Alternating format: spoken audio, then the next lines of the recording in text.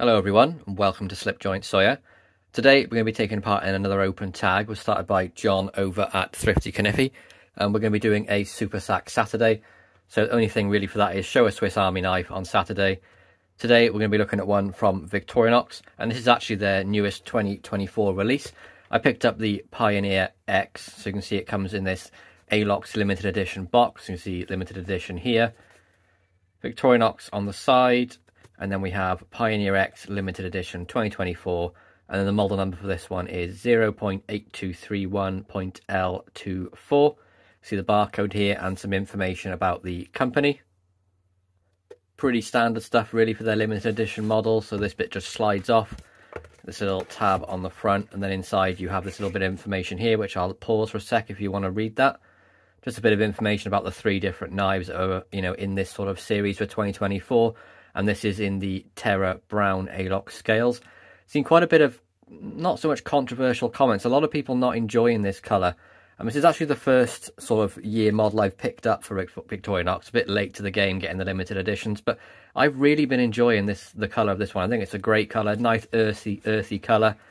Some people saying, it's just brown, but there's a lot of gold undertones in there as well, which I'm really enjoying. I think it looks great in the natural sunlight. So we'll take a look at that now. So here it is. This is the 2024 for this year. You can see on the back here engraved on that nice little tab in the Terra brown. But you can see under the light there is some sort of golden undertones to that, and I really do think it's a beautiful colour. Not sure what people are hating on it so much online. I think it's awesome. But it's a standard Pioneer X apart from that. So it's a 93mm model, and that equates to 1, 2, 3, 3.6, 3.7, maybe 3 3/4, depending on how you look at it. But standard 93mm pattern. It's got this pressed aluminium scales, the ALOX, of course, and they're anodized to be this Terra brown. You can see as well they've colour matched the inside of the shield there wonderfully, pretty much perfect. And we do have brass pins either end with a stainless pin in the middle holding it all together. The build quality, as you'd expect from Victorinox, is second to none.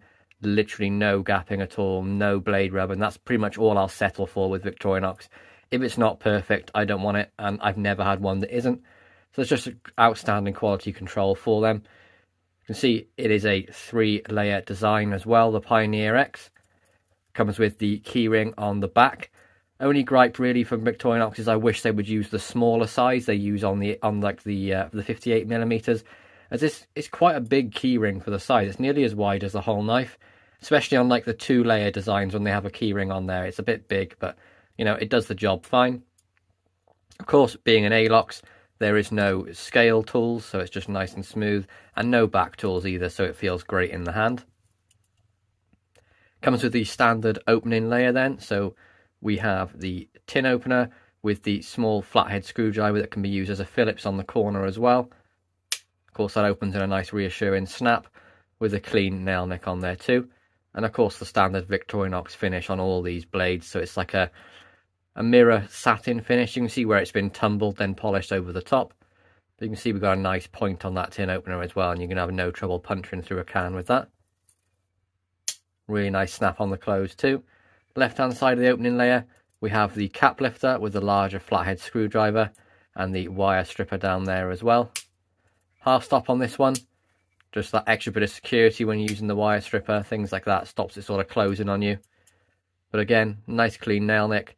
Could use this as a pry as well. You can see that little slope down bit here. Wouldn't put too much pressure on it though, because it is just pinned together. Again, nice stock on that tool. Really nice walk and talk on that cap lifter as well. Nice snap, reassuring snap as well. Next up we have what makes it the Pioneer X over the Pioneer, which is the scissors.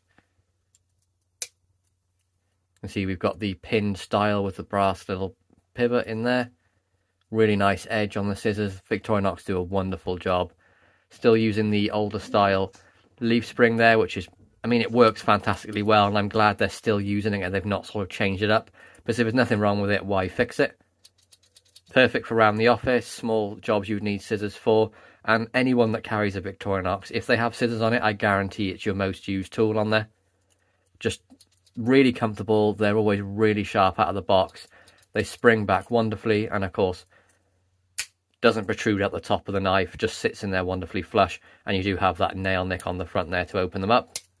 No half stop on this, but a nice strong lockup, about a 7 on the break and about a 6 on the open. Again, that nail nick on there too. Really great tool to have. Next up, we have the main blade. You can see we have the Victorinox Swiss made and stainless tang stamp, and then the reverse of that, plain as all the Alox models are. Edge, perfect. Wouldn't expect anything less. Their quality control is outstanding. Razor sharp out of the box. Nice clean nail nick on there, along with my fingerprint, as this is a fingerprint magnet. No swedging either. Nice working blade, and as I've mentioned before, I really enjoy the knives when they're not sort of tampered or messed with. It's just how the blade was shaped, and they just put an edge on it. I think that's great. And again, that sort of polished, tumbled finish on the knife. Really wonderful. Nice little sharpening choil on there too. No half stop. Nice snap. It's about a 6 to here, then it starts getting stronger, and then you definitely about a 7, and then definitely a 7 up into the snap. And really, it's not going to break until about here. But you can hear the snap. It's not going to close on you anytime soon. And definitely a knife that I've used. Well, I used my silver and red Pioneer X. This one being a limited edition to a year. I think I may keep this for a safe queen and just start picking these up. Maybe I can get some older ones to go back to when they started. Really nice blade on this. So the full blade length then on the 93mm models is we have, let's line that up. So tip to tang we have 1, 2, 2.75, and then a cutting edge of 2.5. So a very UK legal knife, one that I'd have no issue carrying here. I don't know anyone that would be offended by a Swiss Army knife. They're just so comfortable in the hand. Very versatile, and definitely get your job and your day done with one of these without any issues at all. And then finally on the back we have the punch, or the reamer. You can see that edge on there.